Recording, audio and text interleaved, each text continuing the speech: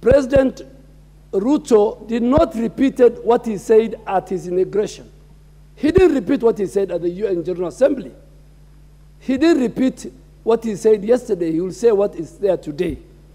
And I think his key areas to pick was to make sure that the Big Four agenda in the plan are implemented. Universal health care for every Kenyan.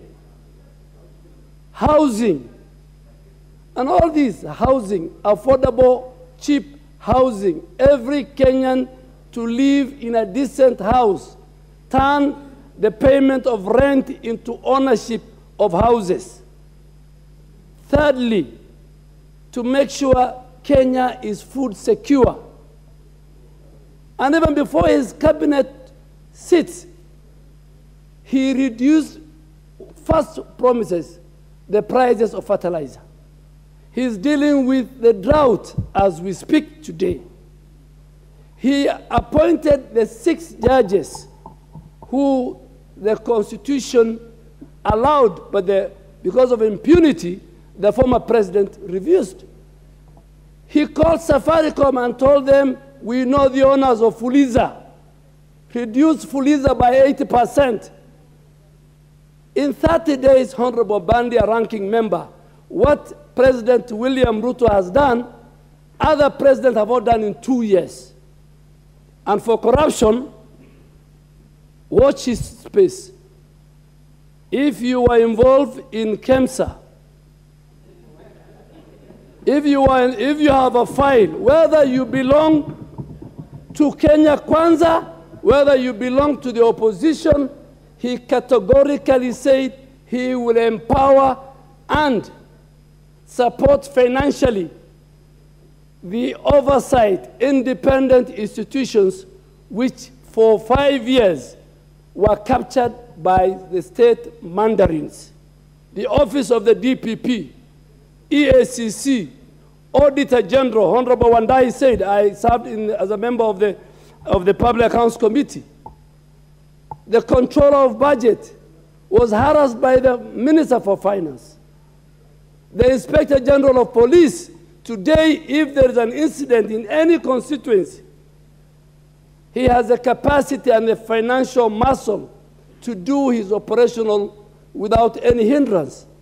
All these were done within 30 days. If William Ruto will either be, President William Ruto will be either like President Kibaki, who left us with a debt of 1.8 trillion, or he will be better.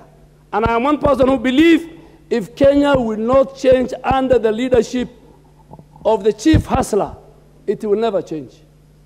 There is optimism. There is a lot of excitement in the region and in Africa. Never have you seen 21 presidents coming for an inauguration. There used to be a handful of 10, 15. Kenya is a hub, Madam Speaker. Madam Speaker, we have a young, energetic, sober president. A president who only takes tea, like me. He only takes tea. A good listener. A president who believes in the unity of people. Check, since he was in ODM, URP, Jubilee, and UDA, he has never appointed any of his relatives to this house. Compare, he appointed, his party has been appointing the marginalized, women, person who listens to women. Let us judge William Ruto in a very fair way, even if you're in the opposition. And today I'm very happy. My colleague, the ranking member, has really confirmed to all and sundry that he has taken his place in the minority and in the opposition. This country needs an effective and robust opposition. It was not there last time. Last time we do know who was government. The opposition, you know that handshake killed this country. It gave us extra 7 trillion. 7 trillion. And that is why we need to reconfigure the budget. And even this house, the budget of the Parliament Service Commission must be ready to be slashed. And we must not rush to the Chinese loans anymore. We must borrow. If we have to borrow, we must borrow from the multilaterals that will give us cheaper rates at 3%, longer period. We don't want these Chinese who come, and they come with their companies, Kenyans lose, they offload their population. Imagine a Chinese truck driver in a construction site. This house must rise to the occasion. And those of us who will, if the house approves me, we will not allow Kenya's place to be occupied by foreigners. Dear colleagues, and because majority are new, I really want to ask you, please make laws that will help our country. Even when government bring laws, scrutinize them. You know, the last 4 years, and I think now everybody knows the deep state and the what were they called, the system. Those are fallacy. Even I'm sure if the chief is no longer a deep state. The county commissioner has realized he is not a deep state. The DPP could not work. He was told, choose which file to take to court. The EACC, there was gun on the head. Look for the file of Aden Duale and don't take this one. The judiciary was marshaled. The controller of budget could not say that counties has overshoot their recurrent expenditure. Our counties are employing 50, 60% outside the PFM requirement of 35. Honorable Bandi and team, you will watch from TV the way this country will change. I have no doubt. I have no doubt. You know, Honorable Kiraitu Murungi in 2002 said, President Moi, go home and buy a TV. I am telling you, buy a TV. May God give you more years to live, and watch how William Samoei Arap Ruto will transform this country.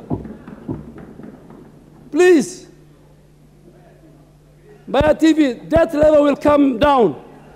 In 30 days, Honorable Mbandi and the rest, in 30 days, we have stopped subsidy of petroleum products. No, I am not a minister. I am a member for Garissa Township. Madam Speaker, you need to protect me. I am the member, and I want to thank the people of Garissa Township. They elected me 4 times in 4 different political parties. ODM, URP, Jubilee, and now in UDA. That tells you they have the confidence in the leadership, and all that I moved with William Ruto. They were telling me, go with William Ruto. He took me to ODM. He took me to URP. He took me, but I didn't mind because I was a pastoralist. Madam Speaker, I am so happy that what I said many years ago, that I will retire from politics when William Ruto in the State House. That dream has been achieved, and God bless Kenya. God bless the government of William Ruto, and I hope this House will provide the leadership. I know we have a very vibrant opposition. We have got very good leaders on the other side. Let us all work together to protect the interest of our people. And thank you, Madam Speaker. Thank you. We'll now have member for Konoin, will be followed by member for Nandi County, and then member for Matungu.